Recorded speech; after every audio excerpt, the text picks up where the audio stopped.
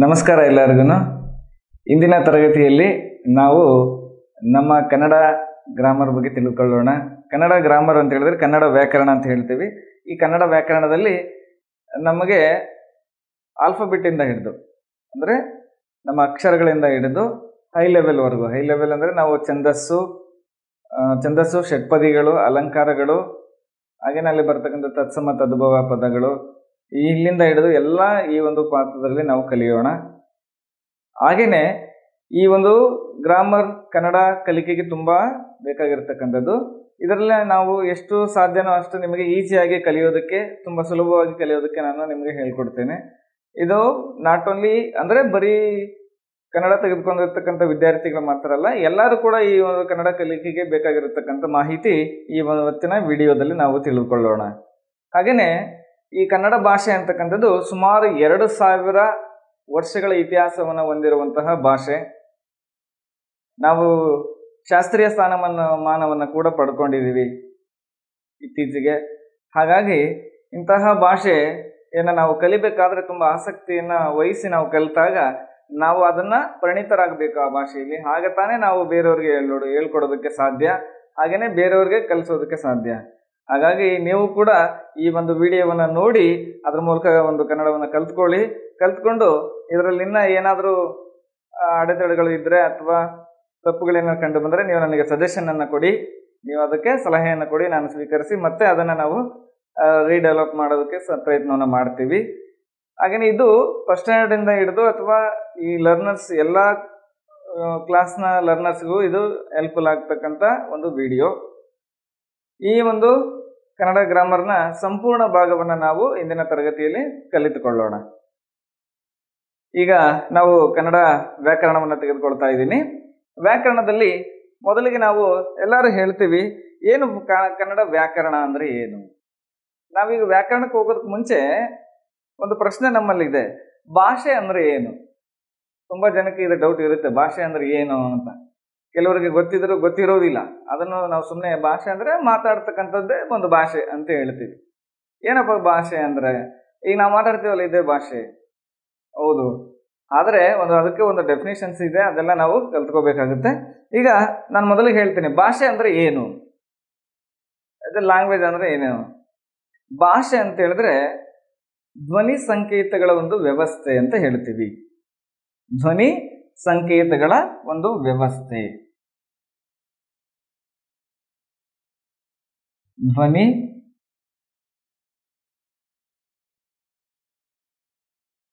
ಸಂಕೇತಗಳ ಒಂದು ವ್ಯವಸ್ಥೆಯನ್ನು ಭಾಷೆ ಎಂದು ಹೇಳುತ್ತೇವೆ.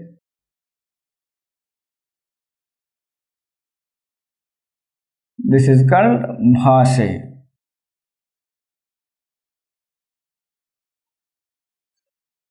ಈ ಭಾಷೆಯಲ್ಲಿ ಹಲವಾರು ರೀತಿಯ ವರ್ಣಗಳಿದ್ದಾವೆ, ಅಕ್ಷರಗಳಿದ್ದಾವೆ, ಪದಗಳಿದ್ದಾವೆ ಮತ್ತು ವಾಕ್ಯಗಳು ಬರುತ್ತೆ. ಅದರ ಜೊತೆಯಲ್ಲಿ ಭಾಷೆಯನ್ನು ನಾವು ಮಾತುಗಾರಿಕೆಯ ಮೂಲಕ ಧ್ವನಿ ಸಂಕೇತಗಳನ್ನ ಉಚ್ಚಾರಣೆಯನ್ನು ಮಾಡೋದ್ರ ಮೂಲಕ ಕಲಿತೀವಿ. ಮೊದಲು ನಾವು ಈಗ ನಾವು ಲೆಟರ್ನ ಬರೆಯೋದಿಲ್ಲ, ಅಮ್ಮ ಅಂತೇಳಿ ಬರೆಯೋದಿಲ್ಲ. ಫಸ್ಟ್ ನಾವು ಅಮ್ಮ ಅಂತೇಳಿ ಪ್ರೊನೌನ್ಸಿಯೇಷನ್ ಮಾಡ್ತೀವಿ, ಮೊದಲು ಹೇಳ್ತೀವಿ ಬಾಯಿಂದ. ಅದನ್ನು ನಾವು ಆಮೇಲೆ ಬರವಣಿಗೆ ರೂಪಕ್ಕೆ ತಂದಾಗ ಅದಕ್ಕೆ ಒಂದು ಭಾಷೆಯ ಒಂದು ಅರ್ಥ ಇರುತ್ತೆ, ಅದನ್ನು ನಾವು ಭಾಷೆ ಅಂತ ಹೇಳ್ತೀವಿ. ಈಗ ಭಾಷೆ ಅಂದರೆ ಏನಂತ ನಮಗೆ ಗೊತ್ತಾಯಿತು. ಭಾಷೆಯನ್ನು ಕಲಿಬೇಕಾದ್ರೆ ಮೇನ್ ನಮಗೆ ಬೇಕಾಗಿರ್ತಕ್ಕಂಥದ್ದು ವ್ಯಾಕರಣ, ಗ್ರಾಮರ್. ಈಗ ವ್ಯಾಕರಣ ಅಂದರೆ ಏನು? ವ್ಯಾಕರಣ ಅಂದರೆ ಏನು? ಈಗ ವ್ಯಾಕರಣ ಅಂದರೆ ನಮ್ಮ ಭಾಷೆಯಲ್ಲಿ ಇರ್ತಕ್ಕಂಥ ಅಕ್ಷರಗಳು, ಪದಗಳು, ಅವುಗಳನ್ನು ಆ ಪದಗಳನ್ನು ಸೇರಿಸಿಕೊಂಡು ಮಾಡುವಂತಹ ವಾಕ್ಯಗಳು, ಇವುಗಳನ್ನು ಯಾವ ರೀತಿ ಮಾಡಬೇಕು, ಅವುಗಳನ್ನು ಯಾವ ರೀತಿ ಸರಿಯಾಗಿ ಜೋಡಿಸುವಂಥ ಕ್ರಮವನ್ನು ನಾವು ತಿಳಿದುಕೊಳ್ಳುವಂಥ ಒಂದು ಶಾಸ್ತ್ರವನ್ನು ನಾವು ವ್ಯಾಕರಣ ಅಂತ ಹೇಳ್ತೀವಿ. ಅಕ್ಷರಗಳು, ಪದಗಳು, ವಾಕ್ಯ ಸಂಯೋಜನೆಯನ್ನು ಯಾವ ರೀತಿಯಾಗಿ ಮಾಡಬೇಕು ಎನ್ನುವಂತಹ ಒಂದು ಕಲಿಯುವ ವಿಧಾನವನ್ನು ನಾವು ವ್ಯಾಕರಣ ಅಥವಾ ವ್ಯಾಕರಣ ಶಾಸ್ತ್ರ ಅಂತ ಹೇಳ್ತೀವಿ. ಈಗ ಅರ್ಥ ಆಯ್ತಲ್ವಾ? ಹಾಗಾದ್ರೆ ಈ ವ್ಯಾಕರಣದಲ್ಲಿ ಮೊದಲಿಗೆ ನಾವು ಕನ್ನಡ ವ್ಯಾಕರಣದಲ್ಲಿ ಕನ್ನಡ ಓದ್ಕೊಳ್ಳೋಕ್ಕೆ ಸುಲಭವಾಗೋಕ್ಕೆ ಸಲುವಾಗಿ ನಾವು 3 ಭಾಗವನ್ನು ಮಾಡಿದ್ದೀವಿ. ಕನ್ನಡ ವರ್ಣಮಾಲೆಯಲ್ಲಿ ನಾವು ಮೂರು ಭಾಗಗಳನ್ನು ಮಾಡಿದ್ದೀವಿ. ಒಂದು ಮೂಲಾಕ್ಷರಗಳು ಅಂತ ಬರುತ್ತೆ. ಫಸ್ಟ್ ಒನ್ ಮೂಲಾಕ್ಷರಗಳು, ಎರಡನೆಯದು ಗುಣಿತಾಕ್ಷರಗಳು. ಮೊದಲನೆಯದು ಮೂಲಾಕ್ಷರಗಳು ಅಂತ ಬರುತ್ತೆ.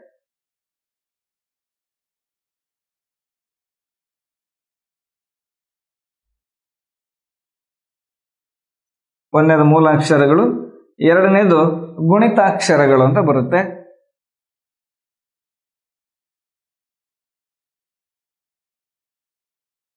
ಗುಣಿತಾಕ್ಷರಗಳು.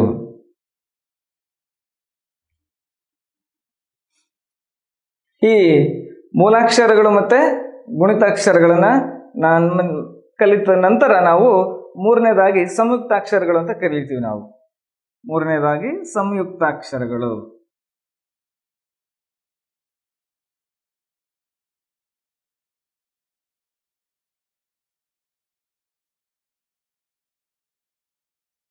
ಸಂಯುಕ್ತಾಕ್ಷರಗಳು ಈ ಕನ್ನಡ ವರ್ಣಮಾಲೆಯನ್ನ ನಾವು ಮೂರು ರೀತಿಯಾಗಿ ಮಾಡ್ಕೊಂಡಿದ್ದೀವಿ. ಈ ಒಂದು ಮೂರು ಭಾಗದಲ್ಲಿ ನಾವೀಗ one by one, step by step ನಾವೀಗ ಕಲ್ತ್ಕೊಂಡು ಹೋಗೋಣ. ಈಗ ನಾವು ಮೊದಲು ಮೂಲಾಕ್ಷರಗಳನ್ನು ತೆಗೆದುಕೊಳ್ಳೋಣ. ಮೂಲಾಕ್ಷರಗಳು ಎಂದರೆ ಏನು? ಮೂಲಾಕ್ಷರಗಳು ಎಂದರೆ ಕನ್ನಡ ಭಾಷೆಯ ಕಲಿಕೆಗೆ ಬೇಕಾಗಿರುವಂತಹ ಧ್ವನಿಗಳ, ಇಲ್ಲಿ ಆಲ್ರೆಡಿ ಕೊಟ್ಟಿದ್ದೀವಿ ನಾವು ಧ್ವನಿ ಸಂಕೇತಗಳ ಒಂದು ವ್ಯವಸ್ಥೆ. ಆ ಧ್ವನಿ ಸಂಕೇತಗಳ ಒಂದು ವ್ಯವಸ್ಥೆ ಇದೆ, ಅವುಗಳನ್ನು ನಾವು ಮೂಲಾಕ್ಷರಗಳು ಅಂತ ಕರಿತೀವಿ. ಅವುಗಳು ಆ ಇಂದ ಲಾವರೆಗೆ ಬರ್ತಕ್ಕಂಥವು. ಆ ಇಂದ ಲಾವರೆಗೆ ಬರುತ್ತೆ. ಈಗ ಮೂಲಾಕ್ಷರಗಳು ಯಾವುವು ಅಂತ ಒನ್ ಬೈ ಒನ್ ನಾವು ಡಿಸ್ಕಸ್ ಮಾಡೋಣ. ಇದರಲ್ಲಿ ಮೊದಲಿಗೆ ನಾವು ಮೂಲಾಕ್ಷರಗಳನ್ನ ನೋಡೋಣ. ಒಂದನೇ ಪಾಯಿಂಟ್ ಮೂಲಾಕ್ಷರಗಳು.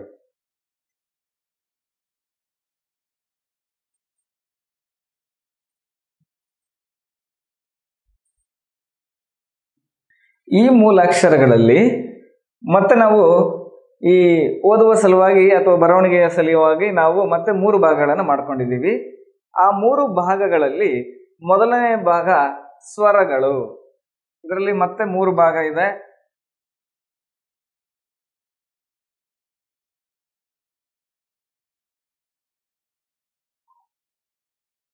ಮೂರು ವಿಭಾಗಗಳು. ಒಂದನೆಯದು ಸ್ವರಗಳು. ಸ್ವರಗಳು. ಎರಡನೆಯದು ವ್ಯಂಜನಗಳು.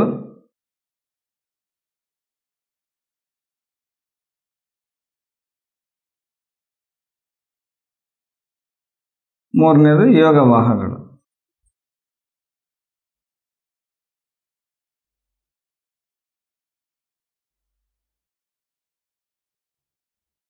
ಯೋಗವಾಹಗಳು. ಈ ಮೂರು ಭಾಗಗಳನ್ನು ಮಾಡ್ಕೊಂಡಿದ್ದೀವಿ. ಈಗ ನೋಡಿ, ಮೊದಲಿಗೆ ತಗೊಳ್ತಾ ಇದ್ದೀನಿ ಸ್ವರಗಳು. ಸ್ವರಗಳು. ಸ್ವರಗಳು ಎಂದರೆ ಏನು? ಸ್ವರಗಳು ಎಂದರೆ ಏನು? ಇದಕ್ಕೆ ನಾನು ಇವಾಗ ಡೆಫಿನೇಷನ್ ಅನ್ನು ಬರೀತಾ ಇದ್ದೀನಿ, ವಾಕ್ಯವನ್ನು ಬರೀತೀನಿ. ಸ್ವರಗಳು ಎಂದರೆ ಸ್ವತಂತ್ರವಾಗಿ ಉಚ್ಚರಿಸಲ್ಪಡುವಂತಹ ಅಕ್ಷರಗಳನ್ನ ಸ್ವರಗಳು ಎಂದು ಕರೆಯುತ್ತೇವೆ. ಮತ್ತೊಮ್ಮೆ ಹೇಳಿ, ಸ್ವತಂತ್ರವಾಗಿ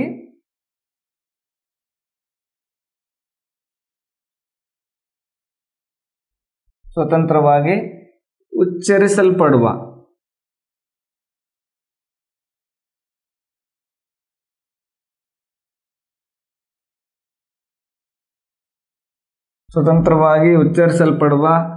ಅಕ್ಷರಗಳನ್ನು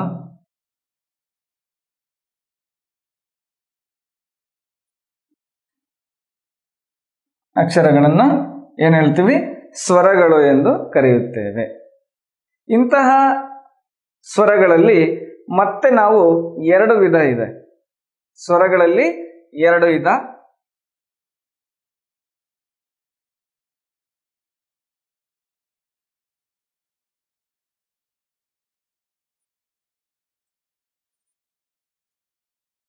ಸ್ವರಗಳಲ್ಲಿ ಮತ್ತೆ ಎರಡು ವಿಧ. ಅದರಲ್ಲಿ ಒಂದನೆಯದು ರಸ್ವ ಸ್ವರ.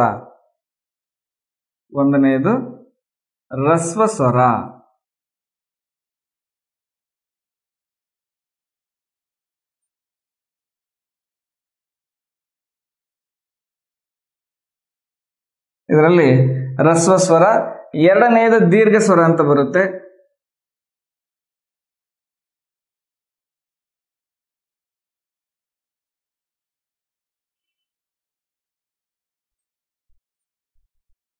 ಎರಡನೇದು ದೀರ್ಘ ಸ್ವರ. ಆಮೇಲೆ ಇದಕ್ಕೂ ಹೆಚ್ಚಾಗಿ ನಾವು ಮೂರನೇದನ್ನು ತಗೊಂಡಿದ್ದೀವಿ, ಅದರಲ್ಲಿ ನಾವು ಫ್ಲುತ ಸ್ವರ ಅಂತ ಹೇಳ್ತೀವಿ. ಬಟ್ ಅದನ್ನು ಈ ಸ್ವರಗಳಲ್ಲಿ ಕೌಂಟ್ ಆಗೋದಿಲ್ಲ, ಅದು ಸ್ವರಗಳಲ್ಲಿ ಮಾತ್ರ ಬರೆಯತಕ್ಕಂಥದ್ದು. ಇದನ್ನು ನಾವು ಫ್ಲುತ ಸ್ವರ ಅಂತ ಹೇಳ್ತೀವಿ, ಫ್ಲುತ ಸ್ವರಗಳು ಅಂತ ಹೇಳ್ತೀವಿ. ಈಗ ರಸ್ವ ಸ್ವರಗಳು. ರಸ್ವ ಸ್ವರಗಳು ಎಂದರೆ ಏನು?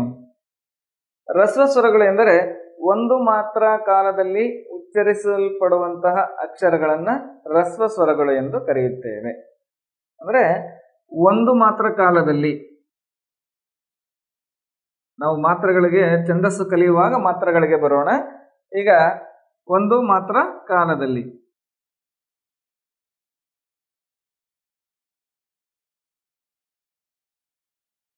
ಒಂದು ಮಾತ್ರ ಕಾಲದಲ್ಲಿ ಉಚ್ಚರಿಸುವ ಅಕ್ಷರಗಳು.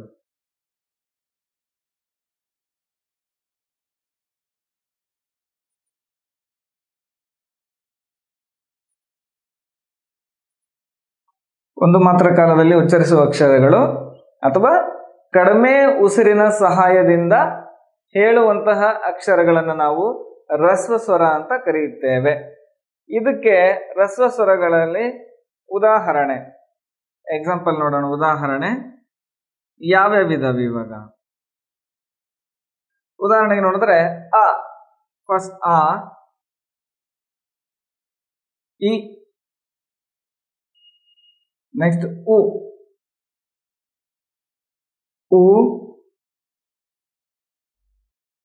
ನೆಕ್ಸ್ಟ್ ರು, ರು, ಎ and O.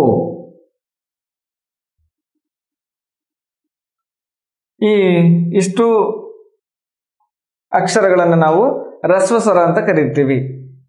ನೋಡಿ, ಆ, ಇ, ಉ, ರು, ಎ, ಓ ಈ ಅಕ್ಷರಗಳು ರಸ್ವ ಸ್ವರಗಳು ಅಂತ ಕರೆಯುತ್ತೇವೆ. ಇನ್ನ ದೀರ್ಘ ಸ್ವರಗಳಿಗೆ ಬರೋಣ. ದೀರ್ಘ ಸ್ವರಗಳು. ದೀರ್ಘ ಸ್ವರ ಅಂತ ಹೇಳಿದ್ರೆ ಏನು? ದೀರ್ಘ ಸ್ವರ ಅಂತ ಹೇಳಿದ್ರೆ ಎರಡು ಮಾತ್ರ ಕಾಲದಲ್ಲಿ ಉಚ್ಚರಿಸುವಂತಹ ಅಕ್ಷರಗಳನ್ನು ನಾವು ದೀರ್ಘ ಸ್ವರಗಳು ಎಂದು ಕರೆಯುತ್ತೇವೆ. ಎರಡು ಮಾತ್ರ ಕಾಲದಲ್ಲಿ ಉಚ್ಚರಿಸುವ ಅಕ್ಷರಗಳು. ಎರಡು ಮಾತ್ರ ಕಾಲದಲ್ಲಿ ಉಚ್ಚರಿಸುವ ಅಕ್ಷರಗಳು.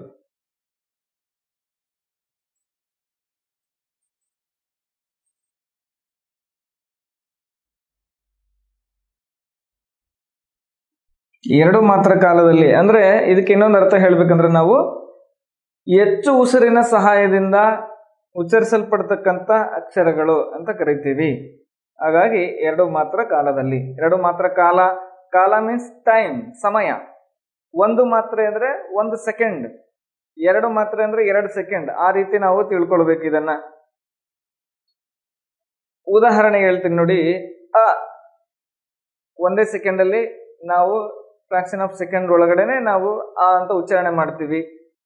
ಈಗ ದೀರ್ಘ ಸ್ವರವನ್ನು ಉಚ್ಚಾರಣೆ ಮಾಡ್ಬೇಕಾದ್ರೆ ಆ, ಅಲ್ಲಿ ನೋಡಿ, ಅದಕ್ಕೂ ಎರಡು ಅಕ್ಷರಗಳಿಗೆ ನೀವು ವ್ಯತ್ಯಾಸವನ್ನ ನೋಡಿದಾಗ ಅಲ್ಲಿ ನಾವು ಕಡಿಮೆ ಸಮಯ ತಗೊಳ್ತೀವಿ, ಇಲ್ಲಿ ನಾವು ಜಾಸ್ತಿ ಸಮಯವನ್ನು ತೆಗೆದುಕೊಳ್ತೀವಿ. ಹಾಗಾಗಿ ಇವುಗಳನ್ನ ನಾವು ಏನಂತ ಕರಿತೀವಿ? ರಸ್ವ ಸ್ವರ ಅಂತೀವಿ. ಇವುಗಳನ್ನ ದೀರ್ಘ ಸ್ವರ ಅಂತ ಕರಿತೀವಿ.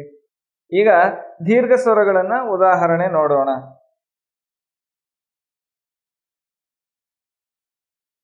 ಉದಾಹರಣೆಗೆ ದೀರ್ಘ ಸ್ವರಗಳಲ್ಲಿ ಆ ಆಗಿದೆ, ಆ, ಆ, ನೆಕ್ಸ್ಟ್ ಇ ಇದೆ, ಈ, ನೆಕ್ಸ್ಟ್ ಊ,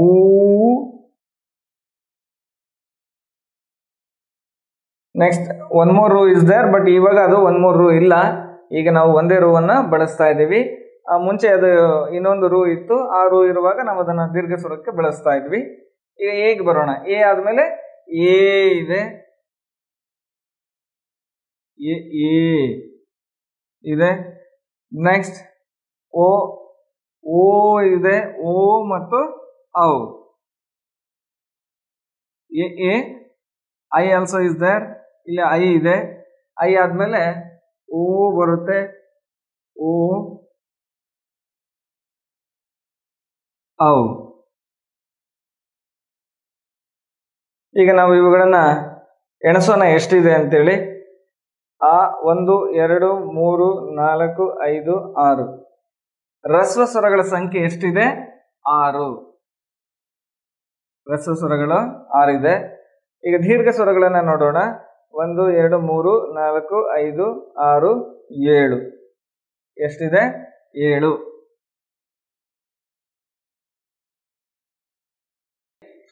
ಈಗ ನೋಡಿ ಸ್ವರಗಳು. ಈ ರಸ್ವ ಸ್ವರದಲ್ಲಿ ನಾವು ಒಟ್ಟು 6 ಅಕ್ಷರಗಳನ್ನ ನೋಡ್ತೀವಿ. 6 ರಸ್ವ ಸ್ವರಗಳಿದ್ದಾವೆ. ಇನ್ನು ದೀರ್ಘ ಸ್ವರಗಳ ಸಂಖ್ಯೆ, ದೀರ್ಘ ಸ್ವರಗಳ ಸಂಖ್ಯೆ ಒಟ್ಟು 7. ಎರಡನ್ನು ಕೂಡಿದಾಗ ರಸ್ವ ಮತ್ತು ದೀರ್ಘ ಸ್ವರ, ಬಟ್ ಸ್ವರಗಳ ಸಂಖ್ಯೆ 13. ಈಗ ಆಲ್ರೆಡಿ ಇಲ್ಲಿ ಬರ್ದಿದ್ದೆ ನೋಡಿ, ಸ್ವರಗಳು ಒಟ್ಟು 13 ಇದ್ದಾವೆ. 13 ಸ್ವರಗಳಾಯ್ತು. ಈಗ ನಾವು ಮೂರನೇದಿದೆ, ಇಲ್ಲಿ ಫ್ಲುತ ಅಂತ ಇದೆ. ಫ್ಲುತ ಸ್ವರಗಳ ಅಂದ್ರೆ ಯಾವ ತರ ಬರುತ್ತೆ? ಫ್ಲುತ ಅಂತ ಹೇಳಿದ್ರೆ ನಾವು ಈ ಯಾವುದೇ ಒಂದು ಅಕ್ಷರಗಳನ್ನು ತೆಗೆದುಕೊಂಡು ಒಂದು ಪದವನ್ನು ಬರೆದಾಗ ಆ ಪದಗಳ ಮೂಲಕ ನಾವು ಕರೆಯುವಂತಹ ಉಚ್ಚಾರಣೆಯಲ್ಲಿ ಜಾಸ್ತಿ ಸಮಯವನ್ನು ತೆಗೆದುಕೊಳ್ತೀವಿ. ಅಂದ್ರೆ 2 ಮಾತ್ರ ಕಾಲ ಅಥವಾ 1 ಮಾತ್ರ ಕಾಲ ಆಗಿರ್ಬೋದು, ಅದಕ್ಕಿಂತ ಜಾಸ್ತಿ ತಗೊಳ್ತೀವಿ ನಾವು. ಈ ಯಾವ ತರ ಅಂತ ಹೇಳಿದ್ರೆ,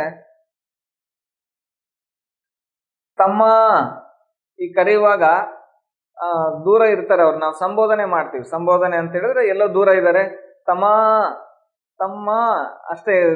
ಇವರು ನಾನು ಅದೇ ತರ ಕರಿಬೇಕಾಗಿತ್ತು, ಬಟ್ ನಾವು ತಮ್ಮ ಅಂತ ಉದ್ದವಾಗಿ ಹೇಳ್ತೀವಿ. ಆ ತರ ಅಕ್ಷರಗಳನ್ನ ನಾವು ಫ್ಲುತ ಸ್ವರಗಳು ಅಂತ ಕರಿತೀವಿ. ಅಂದ್ರೆ ದೀರ್ಘ ಸ್ವರಕ್ಕಿಂತ ಜಾಸ್ತಿ ನಾವು ಸಮಯವನ್ನ ತೆಗೆದುಕೊಂಡು, ಕಾಲವನ್ನ ತೆಗೆದುಕೊಂಡು ಉಚ್ಚಾರಣೆ ಮಾಡ್ತೀವಿ, ಅದನ್ನು ಫ್ಲುತ ಅಂತೀವಿ. ಇದಕ್ಕೆ ನಾವು ಈಗ ಉದಾಹರಣೆ ನೋಡಿ. ಉದಾಹರಣೆಗೆ ಹೇಳ್ಬೇಕಂದ್ರೆ ಈಗ ನೋಡಿ, ತಮ್ಮ,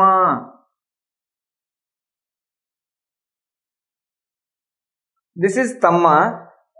ತಮ್ಮ, ಈ ತಮ್ಮ ನಾವು ಕರೆಯುವಾಗ ತಮ್ಮ ಅಂತ ಹೇಳೋದಿಲ್ಲ. ದೂರ ಇರತಕ್ಕಂಥವ್ರನ್ನ ಕರೆಯುವಾಗ ನಾವು ತಮ್ಮ ಅಂತ ಕರಿತೀವಿ. ಆಗ ನಾವಿಲ್ಲಿ ಆಕಿ ಮಾತ್ರವನ್ನ ಯೂಸ್ ಮಾಡಬೇಕಾಗುತ್ತೆ.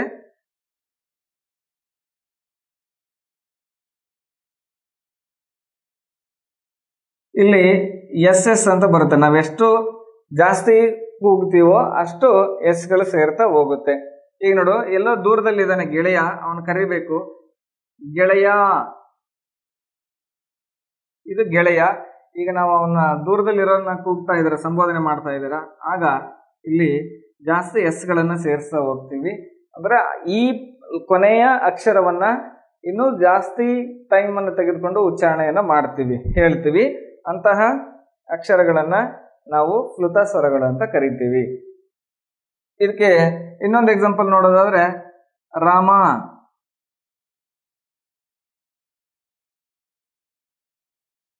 ಎಕ್ಸೆಟ್ರಾ. ಈ ತರದ ಇತ್ಯಾದಿ ಅಕ್ಷರಗಳು ಅಥವಾ ಪದಗಳು ಏನಾದ್ರು ಈ ತರ ಬಂದಿತ್ತು ಅಂದ್ರೆ ಅವುಗಳನ್ನ ನಾವು ಫ್ಲುತ ಸ್ವರಗಳು ಅಂತ ಹೇಳ್ತೀವಿ.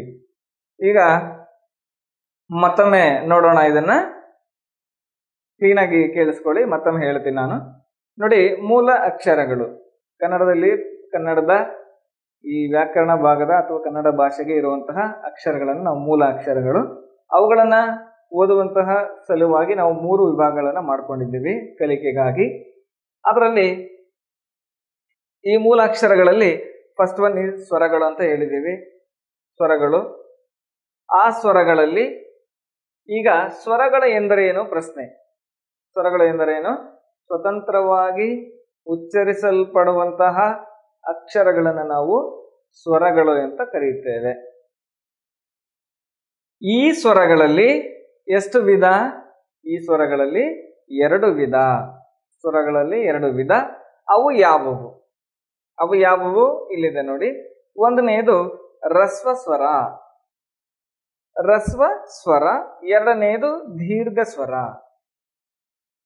ಹಾಗೇನೆ ಮೂರನೇದು ಫ್ಲುತ ಸ್ವರ ಅಂತ ಬರುತ್ತೆ. ಈಗ ರಸ್ವ ಸ್ವರಕ್ಕೆ ಬರೋಣ. ರಸ್ವ ಸ್ವರ ಅಂತಂದ್ರೆ ಏನು? ರಸ್ವ ಸ್ವರ ಅಂತ ಹೇಳಿದ್ರೆ ಇಲ್ಲಿ ವಾಕ್ಯವನ್ನು ಬರೆದಿದ್ದೀನಿ ನಾನು, ಡೆಫಿನೇಷನ್ ನೋಡಿ. ಒಂದು ಮಾತ್ರ ಕಾಲದಲ್ಲಿ ಉಚ್ಚರಿಸುವಂತಹ ಅಕ್ಷರಗಳು, ಅವುಗಳನ್ನ ನಾವು ರಸ್ವ ಸ್ವರ ಅಂತ ಕರೀತೀವಿ. ಉದಾಹರಣೆಗೆ ಹೇಳ್ಬೇಕಂದ್ರೆ ಅವು ಯಾವುವು ಅಂತ ಹೇಳಿದ್ರೆ ಅ, ಇ, ಉ, ರು, ಎ, ಓ. ಒಟ್ಟು ರಸ್ವ ಸ್ವರಗಳ ಸಂಖ್ಯೆ ಎಷ್ಟಿದೆ? 6. ಒಟ್ಟು ರಸ್ವ ಸ್ವರಗಳ ಸಂಖ್ಯೆ 6 ಇದೆ. ಇನ್ನು ನೋಡಿ ದೀರ್ಘ ಸ್ವರಗಳಿಗೆ ಬರೋಣ. ದೀರ್ಘ ಸ್ವರ ಎಂದರೇನು? ಈ ಕ್ವಶನ್ಗೆ ಉತ್ತರ ನೋಡೋಣ. 2 ಮಾತ್ರ ಕಾಲದಲ್ಲಿ ಉಚ್ಚರಿಸುವ ಅಕ್ಷರಗಳನ್ನು, 2 ಮಾತ್ರ ಕಾಲದಲ್ಲಿ ಉಚ್ಚರಿಸ್ತಕ್ಕಂಥ ಅಕ್ಷರಗಳನ್ನು ನಾವು ದೀರ್ಘ ಸ್ವರ ಅಂತ ಕರೆಯುತ್ತೇವೆ. ಅವುಗಳಿಗೆ ಉದಾಹರಣೆ ನೋಡೋಣ. ಎಕ್ಸಾಂಪಲ್ ಉದಾಹರಣೆ ಬಂದು ಆ, ಈ, ಊ, ಎ, ಐ, ಓ, ಔ. ಈ ಒಂದು ಅಕ್ಷರಗಳು. ಈ ದೀರ್ಘ ಸ್ವರಗಳಲ್ಲಿ ಒಟ್ಟು 7 ಅಕ್ಷರಗಳಿವೆ. 7 ಅಕ್ಷರಗಳು. ಈ 6 + 7 ಅನ್ನ ಕೂಡಿಸಿದ್ರೆ ನಮಗೆ 13 ಸ್ವರಗಳು. ಒಟ್ಟು 13 ಸ್ವರಗಳಿದ್ದಾವೆ. ನೆಕ್ಸ್ಟ್ ಈ ಫ್ಲುತ ಸ್ವರಕ್ಕೆ ಬರೋಣ. ಮುಂದೆ ಈ ಫ್ಲುತ ಸ್ವರಕ್ಕೆ ಬಂದಾಗ ನೋಡಿ, ಫ್ಲುತ ಸ್ವರ ಅಂತ ಹೇಳಿದ್ರೆ 2ಕ್ಕಿಂತ ಹೆಚ್ಚು ಮಾತ್ರ ಕಾಲದಲ್ಲಿ ಉಚ್ಚರಿಸುವಂತಹ ಅಕ್ಷರಗಳನ್ನ ನಾವು ಫ್ಲುತ ಸ್ವರ ಅಂತ ಕರಿತೀವಿ. ಈಗ ನೀವು ಯಾವ್ದಾದ್ರು ಒಂದೇ ಪದನ ತಗೋಬಹುದು. ಎಲ್ಲೋ ದೂರದಲ್ಲಿ ಇರ್ತಕ್ಕಂಥವ್ರನ್ನ ಕರೀತಾ ಇದ್ದೀರಿ, ಏ ಬಾ, ಅವನಿಗೆ ದೂರ ಇರ್ತಾನೆ, ಅವಾಗ ಸೌಂಡ್ ಜಾಸ್ತಿ ಹೋಗ್ಬೇಕಾಗುತ್ತೆ. ಆ ಉದ್ದೇಶಕ್ಕೆ ನೀವೇನ್ ಬಳಸ್ತೀರಿ?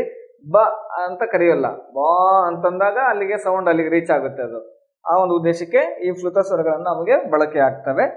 ಇದಕ್ಕೆ ಉದಾಹರಣೆ ನೋಡಿ, ತಮ್ಮ, ತಮ್ಮ ಬರೋದಿಲ್ಲ ಇಲ್ಲಿ, ತಮ್ಮ, ತಮ್ಮ, ಏ ತಮ್ಮ.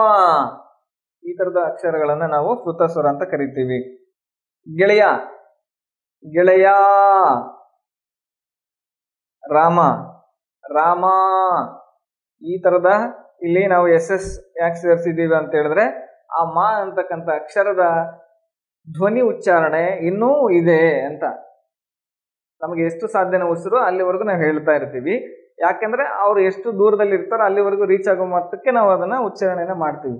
ಅಂತ ಸ್ವರಗಳನ್ನ ನಾವು ಫ್ಲುತ ಸ್ವರಗಳು ಅಂತ ಕರಿತೀವಿ. ಇಲ್ಲಿಗೆ ನಿಮಗೆ ಸ್ವರಗಳು ಎಂದರೇನು, ಅದರ ವಿಧಗಳು ಯಾವುದಿದ್ದಾವೆ, ಅದಕ್ಕೆ ವಾಕ್ಯಗಳೇನು, ಅವುಗಳು ಎಷ್ಟಿದ್ದಾವೆ, ಇವುಗಳೆಲ್ಲ ತಿಳ್ಕೊಂಡಾಯ್ತು. ಈಗ ನಾವು ವ್ಯಂಜನಗಳು ಇದನ್ನ ತಿಳ್ಕೊಳ್ಳೋಣ. ಈಗ ನೋಡಿ, ಎರಡನೆಯದು ಬಂದು ವ್ಯಂಜನಗಳು. ವ್ಯಂಜನಗಳಿಗೆ ಬರೋಣ. ವ್ಯಂಜನಗಳಂದ್ರೆ ಏನು? ವ್ಯಂಜನಗಳಂದ್ರೆ ಏನು? ವ್ಯಂಜನಗಳು ಅಂತ ಹೇಳಿದ್ರೆ ಸ್ವರಗಳ ಸಹಾಯದಿಂದ ಉಚ್ಚರಿಸಲ್ಪಡುವಂತಹ ಅಕ್ಷರಗಳನ್ನ ವ್ಯಂಜನಗಳು ಅಂತ ಕರಿತೀವಿ. ಈಗ ನಾವು ಇಲ್ಲಿ ಸ್ವರಗಳ ಸಹಾಯದಿಂದ ಅಂತ ಹೇಳಿದ್ದೀವಿ. ಸ್ವರಗಳ ಸಹಾಯದಿಂದ ಉಚ್ಚರಿಸದೇ ಇದ್ರೆ ಇವುಗಳನ್ನ ಸ್ವತಂತ್ರವಾಗಿ ಉಚ್ಚರಿಸೋದಕ್ಕೆ ಬರೋದೇ ಇಲ್ಲ. ನೋಡಿ, ಇವಾಗ ನಾನು ಎಕ್ಸಾಂಪಲ್ ಹೇಳ್ತೀನಿ ಯಾವ ತರ ಬರೋದಿಲ್ಲ ಅಂದ್ರೆ, ಇದೀಗ ಕ, ದಿಸ್ ಇಸ್ ನಾಟ್ ಎ ಕ, ಅಕ್, ಅಕ್, ಕ ಲಾಸ್ಟ್ಗೆ ಅಕ್ ಅಂತ ಬರುತ್ತೆ. ಆ ಪದ ಇದು ಅಕ್, ಕ, ಗ,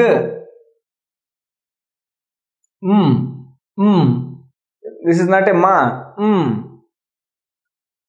ಈ ತರದ ಪದ ಲೆಟರ್ ಇದ್ರೆ, ಈ ತರದ ಅಕ್ಷರಗಳಿದ್ರೆ ಅವುಗಳನ್ನ ನಾವು ಉಚ್ಚಾರಣೆ ಮಾಡುವಾಗ ನಮ್ಗೆ ಅವುಗಳು ಸರಿಯಾದ ಒಂದು ಕ್ರಮದಲ್ಲಿ ಬರೋದಿಲ್ಲ.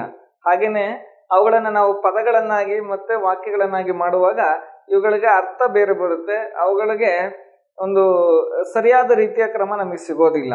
ಈಗ ಬರೀ ಈ 3 ಅಕ್ಷರ ಅಂತಲ್ಲ, ನೀವು ಯಾವುದೇ ಒಂದು ಅಕ್ಷರಗಳನ್ನು ತೆಗೆದುಕೊಂಡ್ರು ಕೂಡ ಅಲ್ಲಿ ಅಚ್ ಈ ತರದ ಬರುತ್ತೆ. ಇವುಗಳಿಗೆ ಹಾಗಾಗಿ ಇವುಗಳನ್ನ ನಾವು ಸ್ವತಂತ್ರವಾಗಿ ಉಚ್ಚರಿಸೋದಕ್ಕೆ ಬರುವುದಿಲ್ಲ. ಇವುಗಳಿಗೆ ನಾವು ಸ್ವರಗಳನ್ನ ಸೇರಿಸಿದಾಗ, ಯಾವಾಗ ನಾವು ಸ್ವರಗಳನ್ನ ಸೇರಿಸ್ತೀವಿ ಆವಾಗ ಏನಾದರೂ ಸ್ವಲ್ಪ ನಾವು ಅವುಗಳನ್ನ ಬಳಸೋದಕ್ಕೆ ಅನುಕೂಲ ಆಗುತ್ತೆ. ಯಾವ ತರ ಅಂತ ನೋಡಿ, ಇವಾಗ ಇವುಗಳನ್ನ ಸ್ವತಂತ್ರವಾಗಿ ಉಚ್ಚರಿಸಕ್ ಆಗ್ತಾ ಇಲ್ಲ ನಮ್ಗೆ. ಈ ವ್ಯಂಜನಗಳ ಹಿಂದೆ ಅಥವಾ ಮುಂದೆ ನಾವು ಸ್ವರಗಳನ್ನ ಸೇರಿಸಿದಾಗ ಅವುಗಳನ್ನು ಉಚ್ಚಾರಣೆ ಮಾಡಬಹುದು. ಯಾವ ತರ? ಈಗ ನೋಡಿ, ಆ ಪ್ಲಸ್ ಕ, ಆ ಪ್ಲಸ್ ಕ ಈಕ್ವಲ್ ಟು ಅಕ್. ದಿಸ್ ಈಸ್ ಅಕ್. ಈಗ ನೋಡಿ ಇದಕ್ಕೆ ಅಕ್ ಅಂತ ಹೇಳ್ತೀವಿ, ಇದಕ್ಕೊಂದು ಅರ್ಥ ಇದೆ. ಇವಾಗ ಅಕ್ ಅನ್ನುವಂಥ ಒಂದು ವರ್ಡ್ ನಮಗೆ ಸಿಗುತ್ತೆ, ಪದ ನಮಗೆ ಸಿಕ್ತು. ಹಾಗೆ ಬೇರೆ ತಗೊಳ್ ನೋಡಿ. ಇವಾಗ ಚ ಪ್ಲಸ್ ಆ,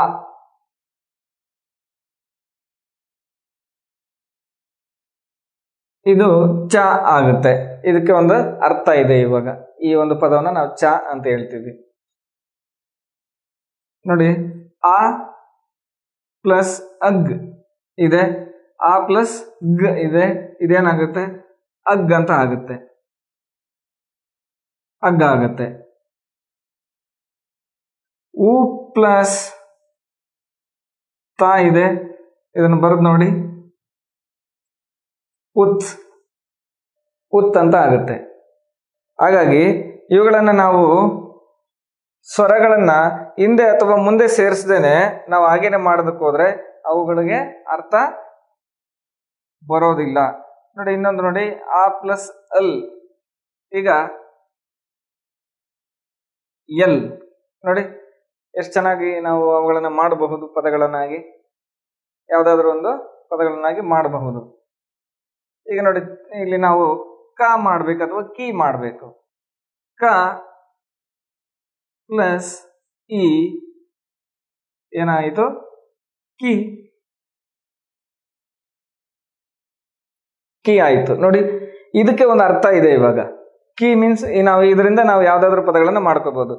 ಕೀಲು, ಕಿಟಕಿ, ಕಿಡಿ, ಕಿರ್ಚು, ಇಲ್ಲಿಂದ ಎಲ್ಲ ಪದಗಳು ಸ್ಟಾರ್ಟ್ ಆಗ್ಬಿಡ್ತಾವೆ. ಮತ್ತೆ ನಾವು ಎಲ್ಲ ಪದಗಳನ್ನು ಮಾಡೋದಕ್ಕೆ ಅನುಕೂಲ ಆಗುತ್ತೆ. ಬಟ್ ನಾವು ಬರೀ ಈ ಅಕ್ಷರಗಳಿಂದ, ವರ್ಗಾಕ್ಷರಗಳಿಂದ ನಾವು ಏನು ಮಾಡೋದಕ್ಕೆ ಬರೋದಿಲ್ಲ ಅಂತಕ್ಕಂಥದ್ದು. ಈಗ ಇಂತಹ ವ್ಯಂಜನಗಳಲ್ಲಿ 4-5 ವರ್ಗಾಕ್ಷರಗಳು ಬರ್ತವೆ. ಅವು ಯಾವುವು ಅಂತ ಇಲ್ಲಿ ನೋಡೋಣ. ಇವಾಗ ನೋಡಿ, ಇವಾಗ ವ್ಯಂಜನಗಳು ಎಂದ್ರೇನು? ವ್ಯಂಜನಗಳು ಅಂದ್ರೆ ಇದಕ್ಕೆ ಒಂದು ಡೆಫಿನೇಷನ್ ನಾನು ಬರೀತಾ ಇದ್ದೀನಿ.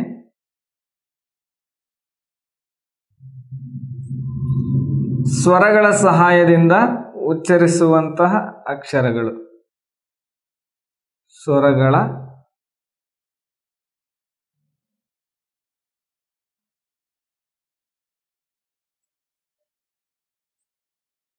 ಸಹಾಯದಿಂದ ಉಚ್ಚರಿಸುವಂತಹ ಅಕ್ಷರಗಳನ್ನ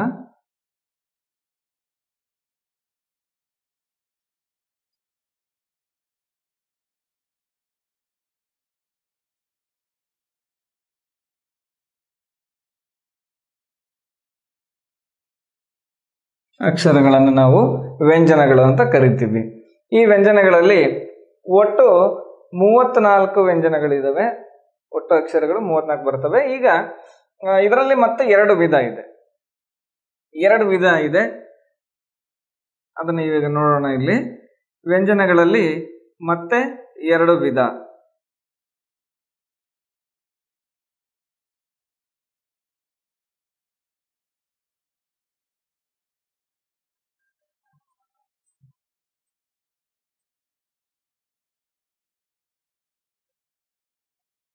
ವ್ಯಂಜನಗಳಲ್ಲಿ 2 ವಿಧ ಇದೆ. ಆ 2 ವಿಧಗಳು ಯಾವುದಪ್ಪ ಅಂದ್ರೆ, ಒಂದನೇದು ವರ್ಗೀಯ ವ್ಯಂಜನ.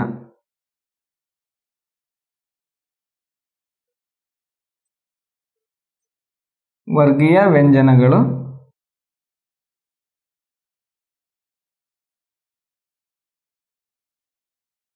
ಎರಡನೇದು ಅವರ್ಗೀಯ ವ್ಯಂಜನಗಳು.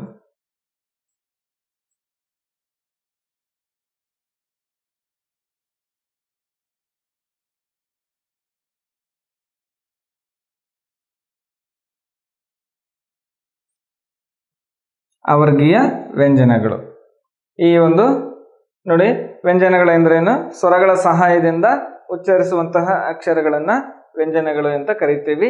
ವ್ಯಂಜನಗಳಲ್ಲಿ ಎಷ್ಟು ವಿಧ ಇದೆ? ವ್ಯಂಜನಗಳಲ್ಲಿ 2 ವಿಧ. ಒಂದನೇದು ಯಾವುದು? ವರ್ಗೀಯ ವ್ಯಂಜನಗಳು. ಎರಡನೆಯದು ಅವರ್ಗೀಯ ವ್ಯಂಜನಗಳು. ಈಗ ನಾವು ವರ್ಗೀಯ ವ್ಯಂಜನಗಳನ್ನ ನೋಡೋಣ. ವರ್ಗೀಯ ವ್ಯಂಜನಗಳಲ್ಲಿ ಈ ಮೊದಲನೇದು ವರ್ಗೀಯ ವ್ಯಂಜನ ನೋಡೋಣ. ಈಗ ವರ್ಗೀಯ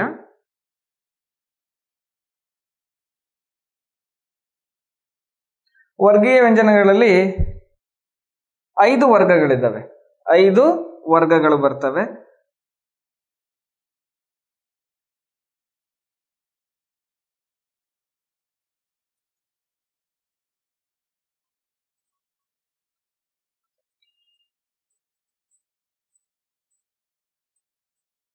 ಐದು ವರ್ಗ. ಮೊದಲನೆಗೆ ಕ ವರ್ಗ.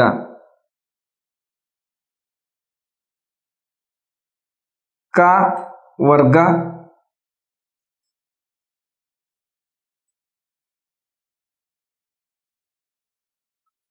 ಎರಡನೇದು ಚ ವರ್ಗ.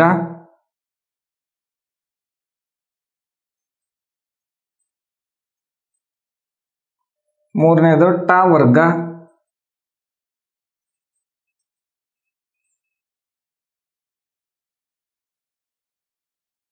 ನಾಲ್ಕನೇದು ತ.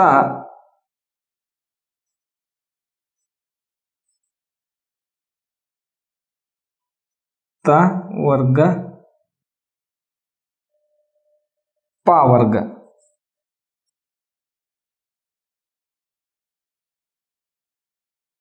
ಇವುಗಳನ್ನು ನಾವು ವರ್ಗಾಕ್ಷರಗಳು ಅಂತ ಕರಿತೀವಿ. ಕ ಚ ಟ ತ ಪ ವ್ಯಂಜನಗಳಲ್ಲಿ 5 ವರ್ಗಗಳು ಬರ್ತವೆ. ಅವು ಯಾವುದು ಅಂದರೆ ಕ ಚ ಟ ತ ಪ ವರ್ಗಾಕ್ಷರಗಳು. ಈ ವರ್ಗಗಳ ಮೂಲಕ ನಾವು 5 ಒಂದು ವರ್ಗಗಳನ್ನು ಕ್ರಿಯೇಟ್ ಮಾಡ್ತೀವಿ. ಅವು ಯಾವುವು ಅಂತ ಈಗ ನೋಡೋಣ. ಇಲ್ಲಿ ನಾವು ಕ, ಖ, ಘ, ಘ, ನ್ಯ. ಈಗ ಕ ವರ್ಗ ಬರೆದಿದ್ದಾಯ್ತು. ಈಗ ಚ ವರ್ಗವನ್ನ ನೋಡೋಣ. ಚ ವರ್ಗದಲ್ಲಿ ಚ, ಚ, ಅಜ್, ಅಜ್, ನ. ನೋಡಿ, ಇವಾಗ ಚ ವರ್ಗವನ್ನ ಬರೆದಿದ್ದಾಗಿದೆ. ನೆಕ್ಸ್ಟ್ ಟ ವರ್ಗ ನೋಡೋಣ. ಟ, ಠ, ಡ, ಢ, ನ. ನೆಕ್ಸ್ಟ್ ತ ವರ್ಗ ನೋಡೋಣ. ಇಲ್ಲಿ ತ, ತ, ದ, ದ, ನ.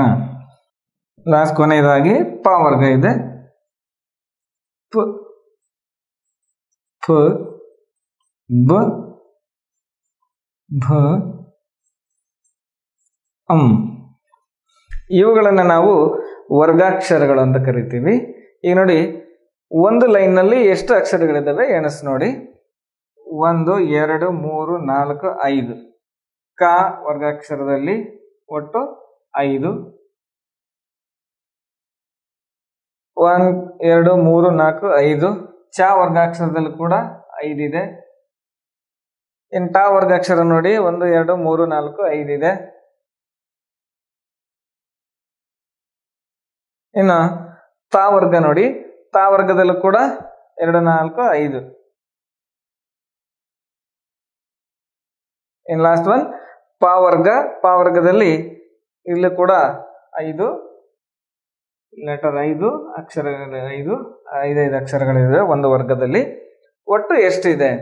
ಒಟ್ಟು ಈ ವರ್ಗೀಯ ವ್ಯಂಜನಗಳ ಸಂಖ್ಯೆ ಒಟ್ಟು 25 ವರ್ಗೀಯ ವ್ಯಂಜನಗಳಿವೆ.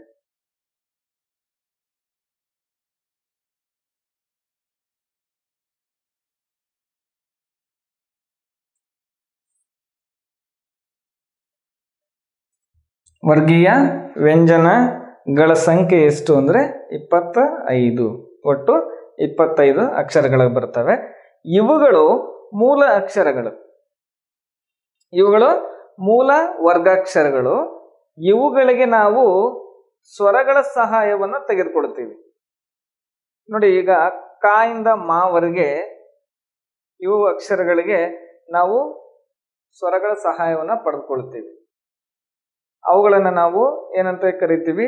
ಆಗ ಅವು ವ್ಯಂಜನಗಳಾಗಿ ಪರಿಪೂರ್ಣ ಅಕ್ಷರಗಳ ಹೊರಹೊಮ್ಮುತ್ತವೆ. ಹಾಗಾಗಿ ಈಗ ಈ ಒಂದು 5 ಕಾಲಮನ್ನು ನೋಡಿದಾಗ, ಈ 5 ಲೈನನ್ನು ನೋಡಿದಾಗ ನಮಗೆ ಏನಂತ ಹೇಳ್ತೀವಿ ಇದನ್ನ ಅಂತ ಹೇಳಿದ್ರೆ, ವರ್ಗೀಯ ವ್ಯಂಜನಗಳ ಅಂತ ಹೇಳಿದ್ರೆ ವರ್ಗ ಮಾಡಲು ಬರುವಂತಹ ಅಕ್ಷರಗಳ ಒಂದು ಗುಂಪನ್ನ ನಾವು ವರ್ಗೀಯ ವ್ಯಂಜನ. ವರ್ಗ ಮಾಡಲು ಇಲ್ಲಿ ನೋಡಿ 5 ವರ್ಗಗಳಂತ ಹೇಳಿದ್ವಿ. ಈ ವರ್ಗೀಯ ವ್ಯಂಜನ ಅಂತ ಹೇಳಿದ್ರೆ ವರ್ಗ ಮಾಡಲು ಬರುವಂತಹ ಅಥವಾ ವರ್ಗೀಕರಿಸಲು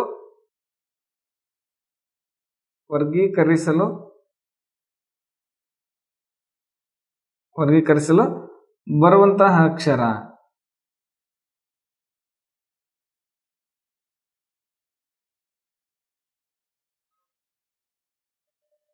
ಅಕ್ಷರಗಳನ್ನು ನಾವು ವರ್ಗೀಯ ವ್ಯಂಜನಗಳು ಅಂತ ಕರಿತೀವಿ. ಈಗ ನೀವು ಈ ವ್ಯಂಜನಗಳಲ್ಲಿ 2 ವಿಧ, ಅದರಲ್ಲಿ ವರ್ಗೀಯ ನೋಡಿದ್ರಿ. ಈ ವರ್ಗೀಯ ವ್ಯಂಜನಗಳಲ್ಲಿ ಈಗ 25 ಅಕ್ಷರಗಳನ್ನು ನೋಡ್ತೀವಿ.